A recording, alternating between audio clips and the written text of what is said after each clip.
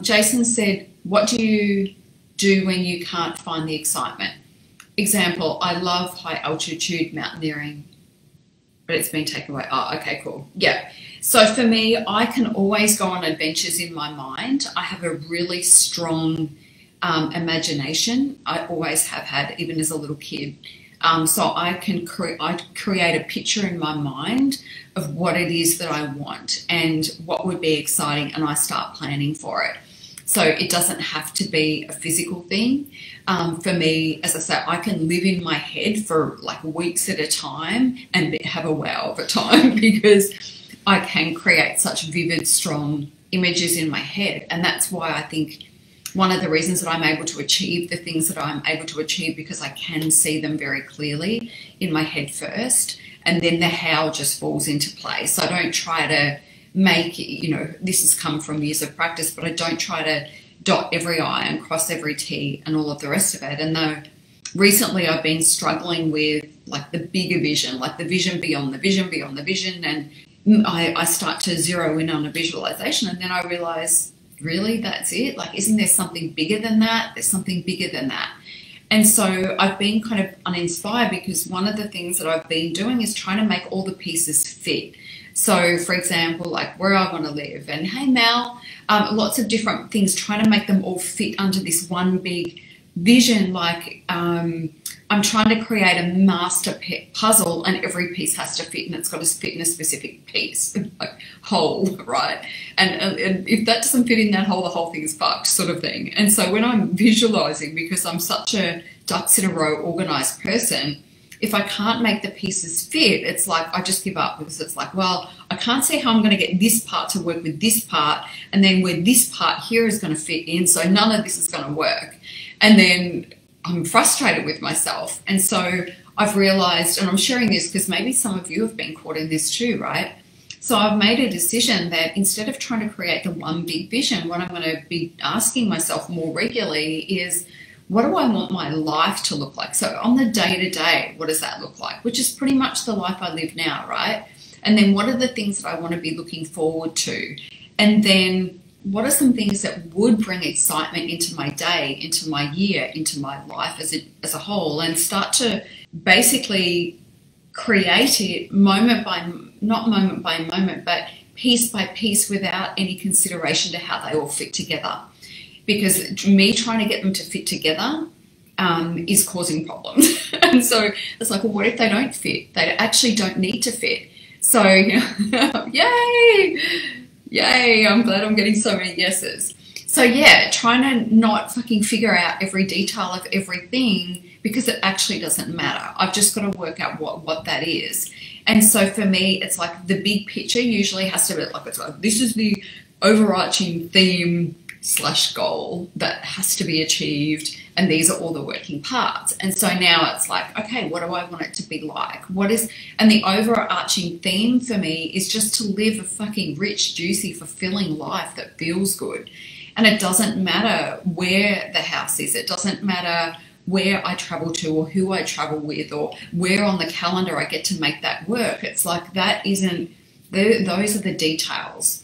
And so I'm working really hard on making myself bigger than any problem that I have going on, or any challenge that shows up. And the way that I do that is by expanding on each of those things. So for me, I'm trying to think of examples. Like in my business, right? Part of me feels like I want to go bigger, and then part of me is like, well, is it you just like, because we're supposed to go bigger? And then part of me is like, yeah, so I have this thing that won't go away, but it doesn't feel like a pressing urge, which is, launch my coaching academy, so that you guys actually have a decent coaching training academy that is like, there's this much of the coaching stuff that's drawing out the best of you, and the rest is about the business stuff, because that's where most coaches fall down, right? And then part of me is like, well, that feels big, but I know within 2 weeks of like knowing that the ball's rolling on that, it won't feel big anymore. And so it's like, okay, so if it's not that, and that's just part of the master plan, then what is the bigger thing? And so I haven't been able to get to that. So I'm still chipping my way away through that, and trying to work out in each of those particular areas, what is the goal beyond the goal, beyond the goal, beyond the goal, right? Because when we do that and we're like, whoa, that's the one, and it feels really big and juicy and scary and all those things that we want it to be, right? When I get to that, then anything that's going on now feels so tiny by comparison, and you just know it's kind of irrelevant and it's just going to sort itself out. We need to go beyond the thing, beyond the thing, beyond the thing. So I hope that makes sense. And so when I'm feeling uninspired and when my energy's like, I will be uninspired and flat and bored if I'm not chasing something big. And right now I've kind of chased so many big things and they keep coming to fruition probably faster than I imagine, easier than I imagine. And then it's kind of like, well, I'm bored with that. I'm bored with like setting these big goals and achieving them, which is stupid, and it's not. And sometimes I think it's just because I'm in a shitty mood that I get irritated by that. And other times, you know, I'm really grateful for it. And then there are times when I feel like it's got to be bigger. And then there are times where I feel like it needs to be smaller. Do you know what I mean? So if this is an insight to my brain right now, but if this is going on for you, it's like, this is just part of it, right? This is us just figuring it out. And hand on your heart, taking a moment and really breathing into it and asking yourself, what do you really want? What do you really want? And then being prepared for that to change. You know, sometimes the things that I feel like I really, really want next week aren't the same. But if I think about ultimately what I want, and it's living that big juicy life and feeling fulfilled and turned on by my life and waking up excited about the thing that I want to do next, that's the thing that needs to remain. Like, it doesn't matter what it is or how that's going to happen. It's just knowing that, you know, there's something to wake up to and be excited about every day. Something that I'm going to have to work at, because it's not just going to fall in my lap. The pursuit of it also has to be really enjoyable, really, really enjoyable. Yeah, okay, so when it comes to like general energy about how we show up as a coach, how we show up as a, you know, business person, an entrepreneur online, all of those things, how I manage my energy is just focusing on what I really want and knowing what it is that I want within like a certain time frame and being excited about that thing. Like, that's how I've lived my whole life. My whole life has been about that. It's been about what's the next thing that's going to excite me? What's the next thing that is going to consume me?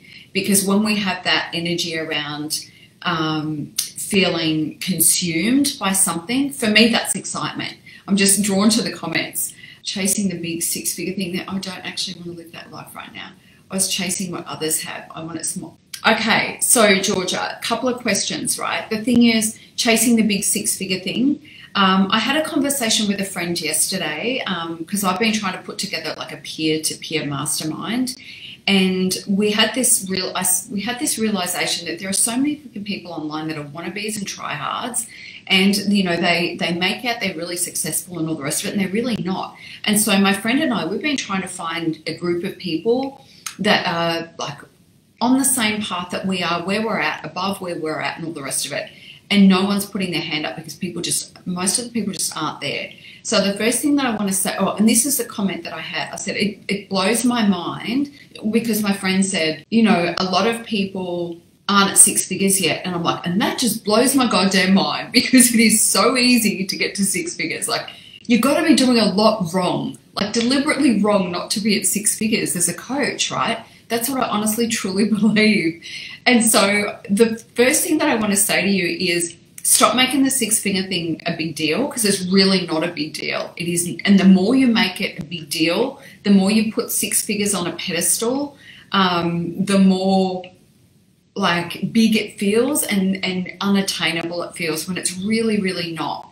And so the first thing that I'm going to say to you is, why wouldn't you want six figures? Like, in my mind, I don't know how anybody lives on less and has choice and options and wants to go and do the things. You can still choose to live a smaller life, smaller house, smaller car, all those things, but why wouldn't you choose to have six figures coming in as a minimum anyway? Because you can have it, but maybe we stop chasing things that we really deep down don't think we can